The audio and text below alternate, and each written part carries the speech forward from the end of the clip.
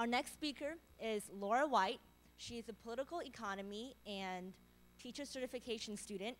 Over her time at Tulane, she has participated in various social innovation and public service projects.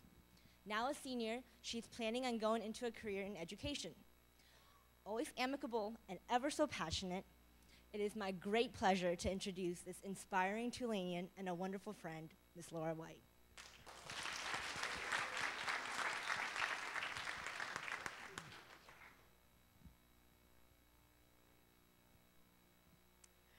Hello, my name is Laura White, and this is a balloon covered in paper mache.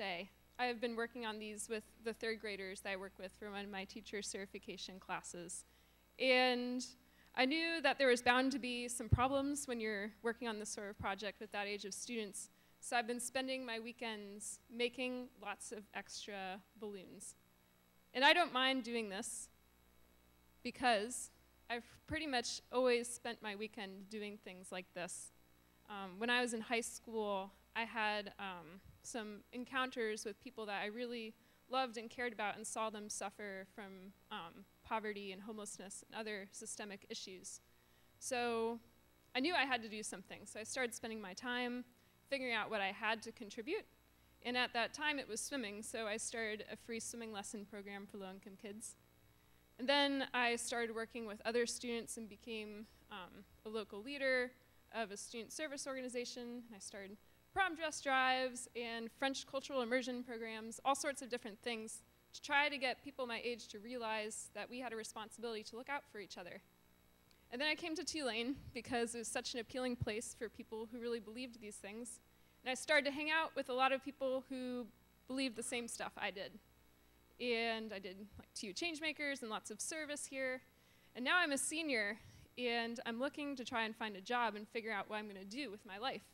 And I know a lot of my friends are as well. And it's hard sometimes to make an argument to everyone about why making change should be such an important part of everything that you do, including your job, but then also what you do when you're not on the job. The economy's bad, there are lots of problems, and when people ask me, well, why do you care so much about making change? I just say, because, because I think it's important. But I know that this isn't enough for everybody, and to try and figure out what to say to people who didn't necessarily feel the same way as I did, I started reflecting on my experience at Tulane and what I've learned. And what I've found is the best way that I've learned a lot of things that I think will be relevant to me later, and no matter what I do, like how to communicate and how to be empathetic and some entrepreneurial skills. I've learned from making a difference in my community. If you want to learn to be more patient, try making paper mache globes with third graders. If you want to learn some entrepreneurial skills, work with a social venture in New Orleans. There are all these great hands-on opportunities for you to make a difference and also learn things that you can take into the rest of your life.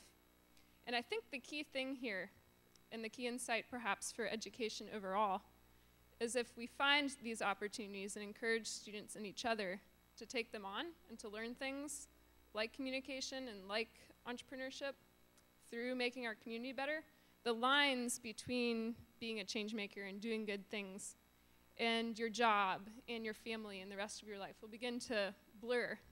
And then you're a change maker throughout.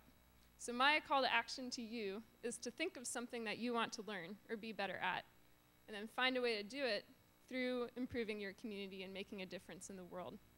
And soon you'll find that you can't help but be a change maker. Thank you.